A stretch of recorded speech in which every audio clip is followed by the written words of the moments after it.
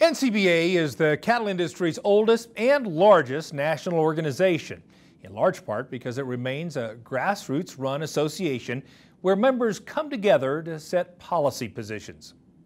Joining me now to talk about this is Kendall Frazier, CEO of the National Cattlemen's Beef Association.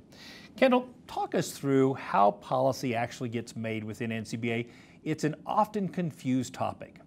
NCBA policy starts at the grassroots with county meetings or state affiliate meetings in the summer and fall. They take the policy that advances out of those meetings to our annual cattle industry convention in January. And at that convention, our committees work on policy, our board then approves it, and that's really interim policy. And then at our summer meeting, we finalize that policy, and then we send it to members in a mail ballot. So that's the process. There's a lot of different hands that touch it. There's a lot of different discussion and debate before it becomes our final process.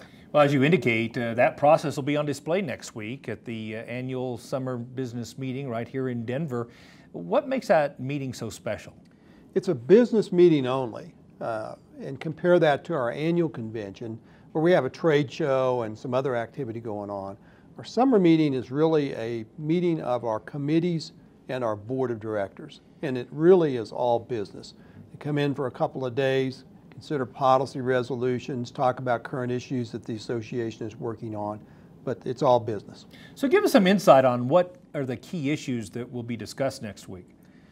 Issues like environmental issues, land use related issues, trade related issues, a lot of discussion in agriculture and the beef industry about trade and how important it is to us, and the administration's strategy on trade. So there'll be a lot of discussion about that. There'll be a lot of discussion about the fake meat issue, some of these alternative proteins that are spawning and growing up around the country and being marketed through channels now. So those would just be some of the issues that we talk about. So if folks can't make it next week, what would you tell them in terms of getting involved in future summer business meetings and why their participation is so important at any rate? Well, we welcome the participation from our members in these committee meetings. And to get involved, I would encourage them to go to their state Cattlemen's Association meetings where committees are meeting at the state level. If you're interested in advancing some policy, go to those committee meetings, interact with other committee members, because that's really where our policy comes from. Fantastic suggestion. Thank you so much for coming, and have a great week next week. Thank you, Kevin. Now remember, if you'd like a chance to be part of the policy-making process, start by contacting your state Cattlemen's Association, as Kendall indicated, to find out what policy your state will be discussing at the Cattle Industry Summer Business Meeting. This is where policy and direction for NCBA will be set, so make sure you have a say in this process. This year's meeting is set for August 1st through the 4th right here in Denver, Colorado.